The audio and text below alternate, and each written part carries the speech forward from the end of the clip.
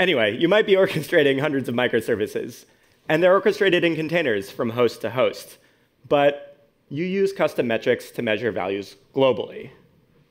Time on page, dollars per customer, items bought, widgets produced, trips taken, widgets produced, data from fleets of mobile devices and smart sensors.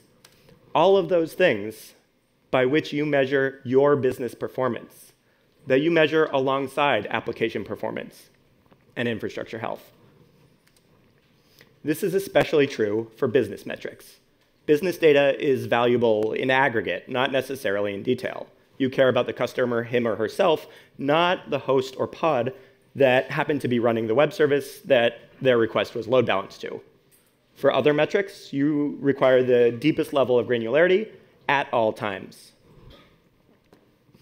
And this is why I'm excited to talk about metrics without limits. And it's to this end that you have already been using distribution metrics. Distribution metrics is the first feature release of metrics without limits. A distribution will capture every single transaction made and allow you to aggregate however you want at query time. So these are high-density, high-velocity metrics that describe individual transactions. As transactions come in, the agent captures each value in a statistical distribution. These distributions can be aggregated server-side. Until now, we have focused on the ability this gave us to provide accurate global percentiles for any tag, which I'll talk about in a moment. With the changes I'm here to present, we can take advantage. Global percentiles are still a feature of distributions, but we can take advantage of having this data server-side for other functionality and easier onboarding as well. So now that we have this entire distribution that represents all of the values from all of my hosts or all of my pods tagged to allow me to slice and dice them in any way, what can we do with it?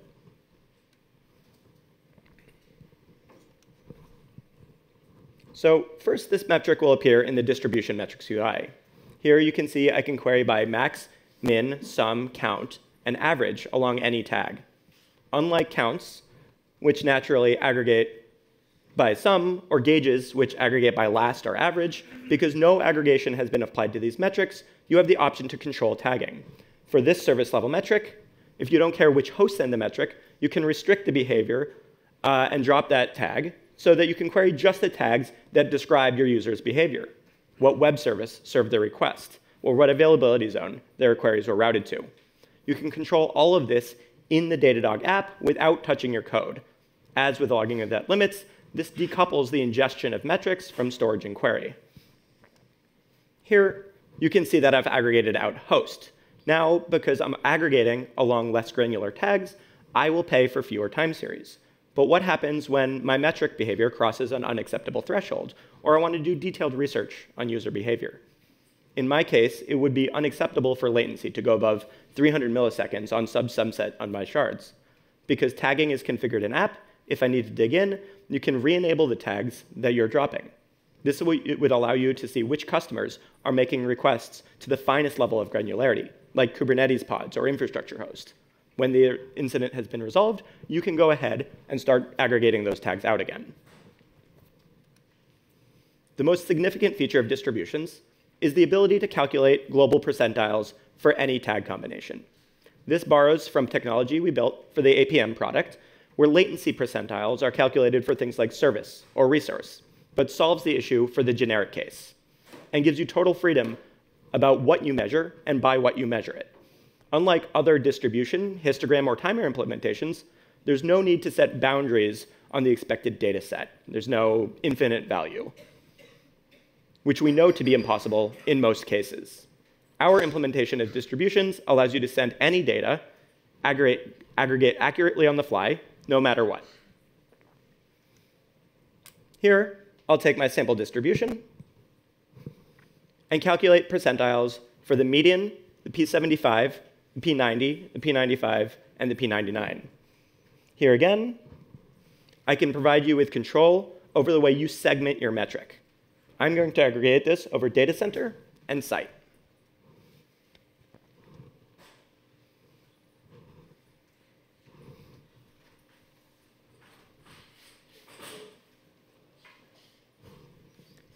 percentiles help me tell the whole story. I'm going to create a new notebook to query out the new aggregations that I've just created. With an arithmetic average, outliers have a significantly outsized effect on the aggregation. Remember, this is distributed infrastructure. So these web requests are coming from many hosts. And if I simply did an average, I wouldn't get the whole story. Here, I'm going to take the median, the P75, and the P90. And I'll just scan over an area. And here I can see time series that describe the distribution of values that came in. Distribution metrics provide measurements for high-resolution data sets and provide precision and control in describing that data. You can opt into distribution metrics today, which also brings me to my next part. I'm also excited to announce that we are starting to provide a technical preview for metrics without limits for gauges and counts as well. This fills out the metrics without limits suite and encompasses all of the metrics in Datadog. Here, this is an extension of the work we did developing distributions, and this means you have control over aggregation for any metric type in the app. With these features, you can send us all your data and pay for what is valuable to you. Limits are not the physical capacity to store and query, but the freedom to use Datadog for everything that is valuable within the observability budget that you have established. In order to provide this freedom, we also provide flexibility. As you have seen, aggregation for metrics without limits is done in app. No agent or code changes are necessary. You send us all of the points that you already have and dynamically decide whether to drop or persist time series on the fly. This has effectively decoupled the instrumentation of metrics from the persistence. We'll ingest the metrics at 10 cents per 100, which makes it very efficient to send us anything, and then you can persist and query whatever is useful to you. At this point, it still includes our 15 months at full 1-second granularity for the entire period that the metric is reporting. What I've shown you here with metrics without limits is how Datadog can provide further value and control for your dev and ops teams without sacrificing accuracy or the ability to drill down into the finest details. Metrics without limits is in technical preview now, and I'll be around. I've met many of you already. So reach out to me or your account manager for more details and how to sign up. Thank you.